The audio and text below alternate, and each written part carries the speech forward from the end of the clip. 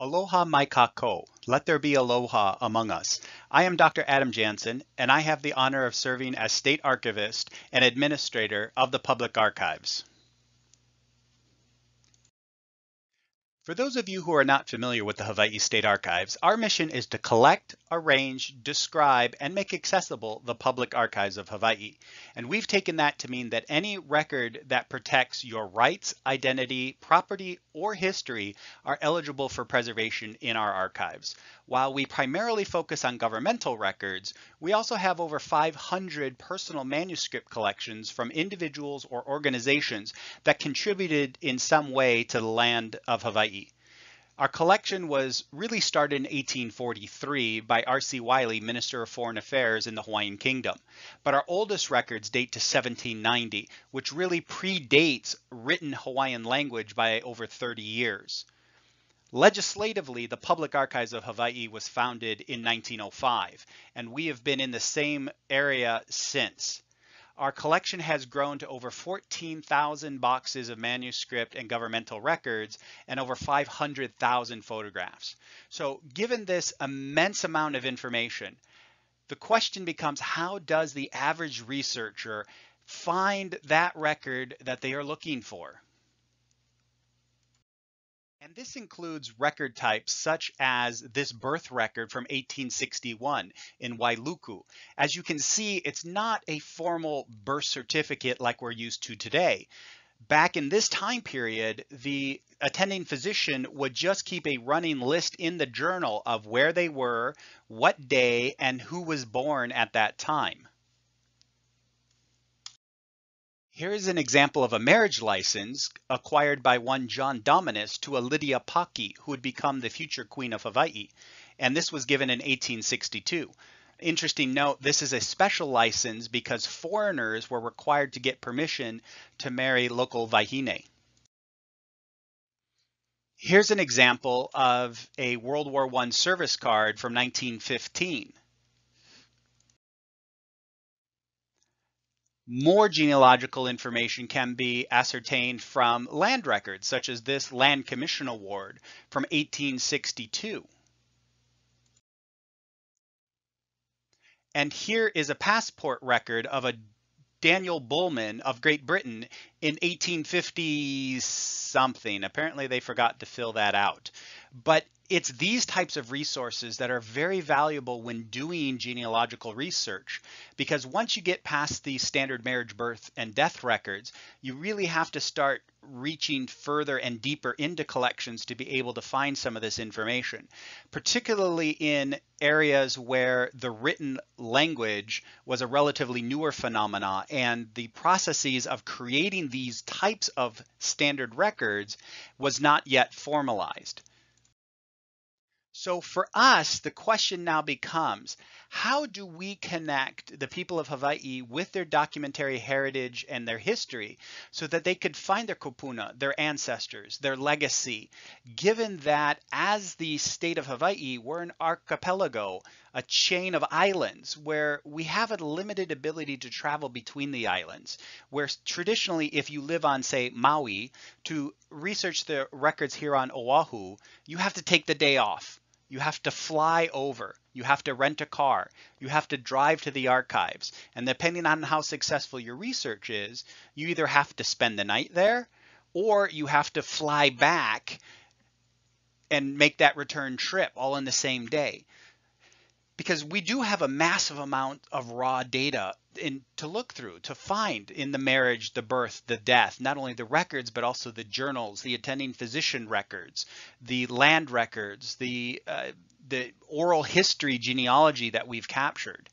And it's also complicated by the fact that most genealogists and the average researcher has very little understanding of what the record-making process was of these institutions and these individuals who have left this rich documentary heritage to us today. So the question becomes, how do you find that needle in a haystack, that one record that you're looking for that will help unlock that next branch of your family tree? Well, you could use a search button, But the problem is you need to have that information electronically available in order to, because if we don't have that indexed information, what happens is your search will not return the results that you are expecting. And it's particularly difficult here in Hawaii because the written word has only been around since the 1820s. And even in the first couple of decades, there was still some negotiation of how to take the Hawaiian language and put it into a written form so that the evolution of individuals' names changed in how that phonetically was spelled out. And even currently, we have gone through yet another revision of how the Hawaiian language is recorded through the use of special characters such as the okina, a backwards apostrophe, to stress where pauses in names are placed.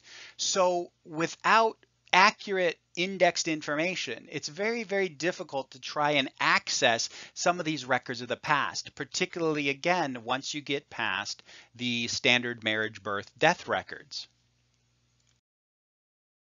So now what we are focusing on is providing quality results. So that requires a manual intervention with manual data entry. We can't rely upon computer-aided interpretation of optical character recognition or intelligent character recognition to be able to interpret this handwriting or these typed words to be able to accurately populate the metadata that we need to try and find these records.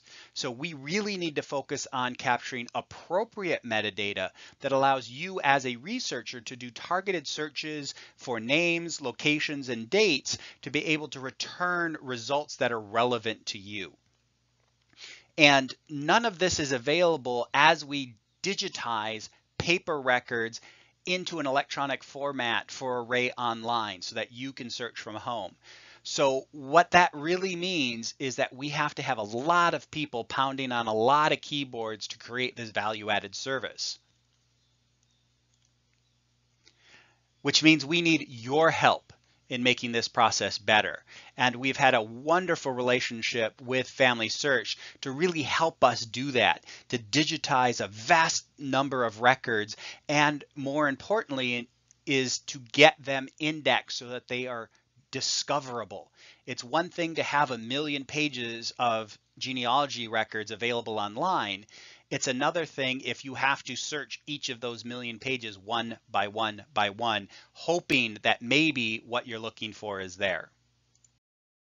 So what we really need is a better tool to capture the information and a better tool to present it to you in your search results. So that the best way to find that needle in the haystack you're looking for is to use a magnet,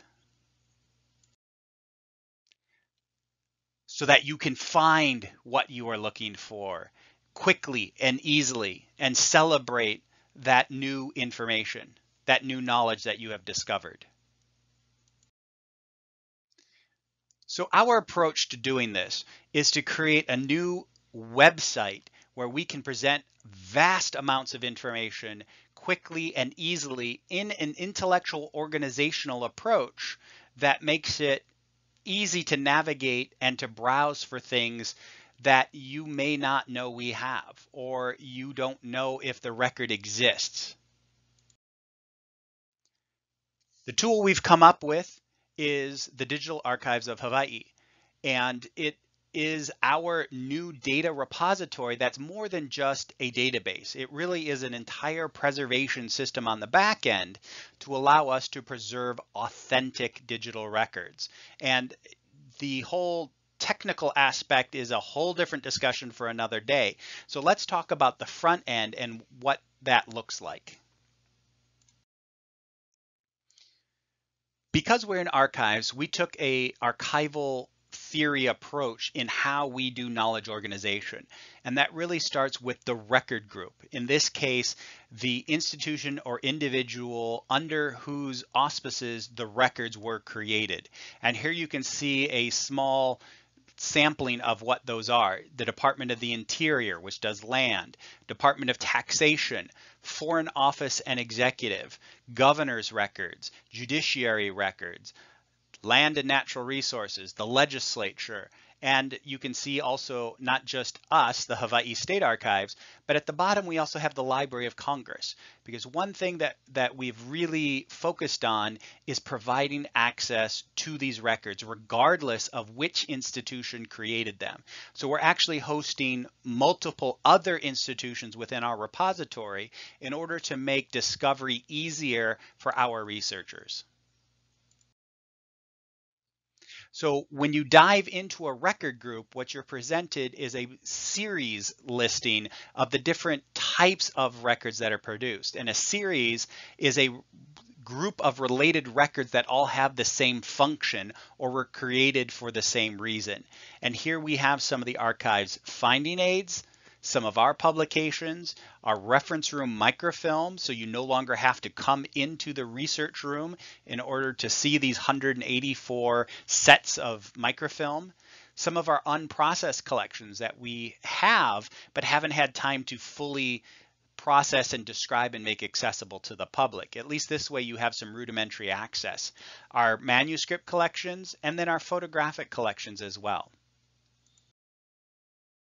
When you dive into one of these series, you can see it really gets to be very, very extensive in the types of records that we're preserving that have genealogical implications, particularly again as Hawaii as a kingdom was relatively late into the formalization of some of the processes compared to some of the European or continental counterparts. So we didn't have a real formal process of recording birth, marriage, and death until the mid 1800s. When you get before that, it's a little bit more difficult in where those records are.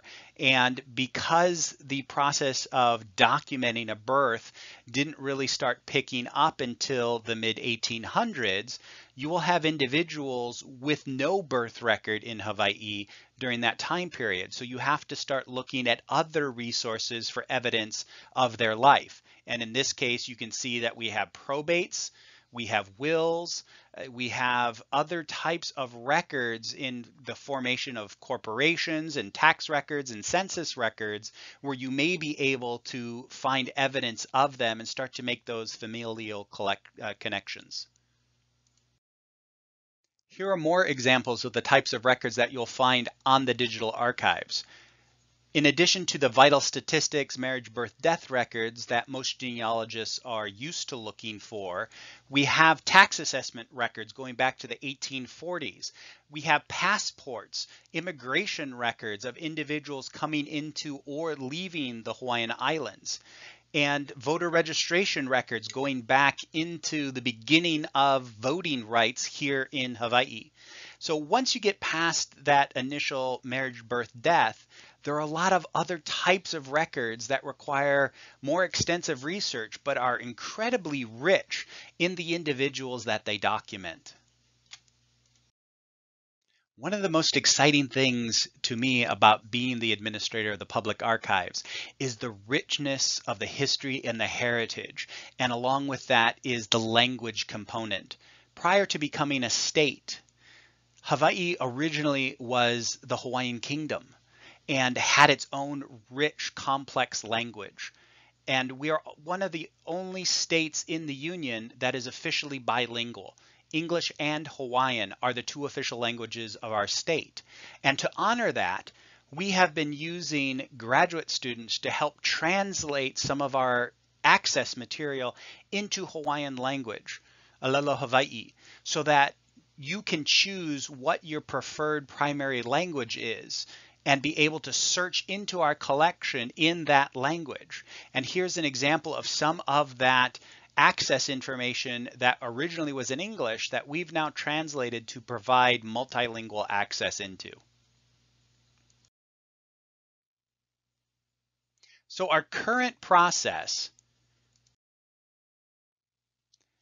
when we index now, we scan a series of paper records in high fidelity uncompressed images. We do standard textual based records at 400 DPI, 16-bit TIFF uncompressed files.